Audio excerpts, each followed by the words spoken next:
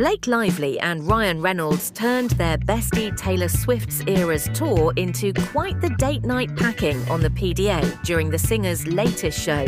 The A-list couple stopped by Madrid's Santiago Bernabéu Stadium Thursday to watch their close pals concert for the second night in a row, and they were in the mood to smooch.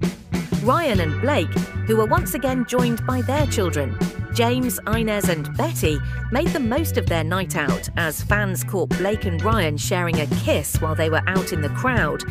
When they had a moment to themselves, eagle-eyed fans also clocked Blake and Ryan enjoying themselves in the VIP section, where they danced, took selfies and cuddled up with one another.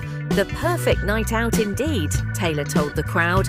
I have to say that on Folklore, some of my favourite characters are named James, Inez and Betty Taylor. Blake and Ryan have been good friends for many years. Remember, Taylor even included James' voice on her 2017 anthem Gorgeous. Still, this week marked the first time that Ryan has been able to attend the Eras tour.